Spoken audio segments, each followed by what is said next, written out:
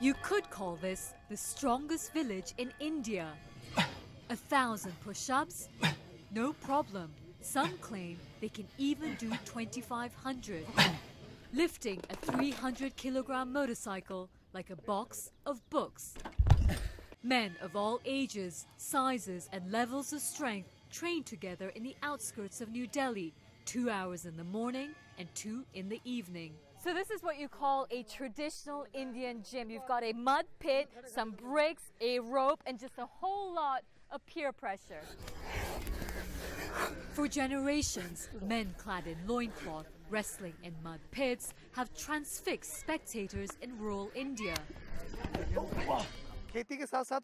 Traditionally, we're a farming community, but we always had a passion for wrestling. When there was no television or nightclubs, wrestling was the only source of entertainment, he says.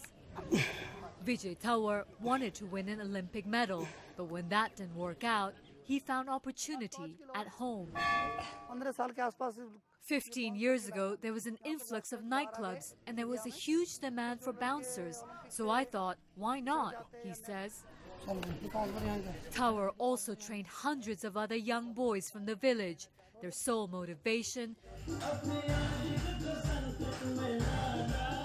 bouncering, as they call it here in New Delhi's nightclubs.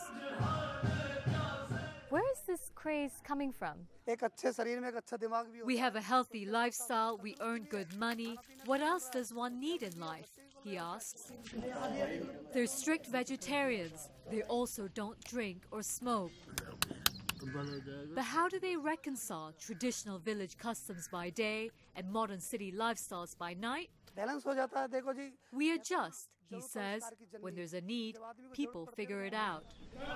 For a bunch of brawny men, they're a pragmatic and happy lot. So we've managed to request them to stop working out for a few seconds to take this picture.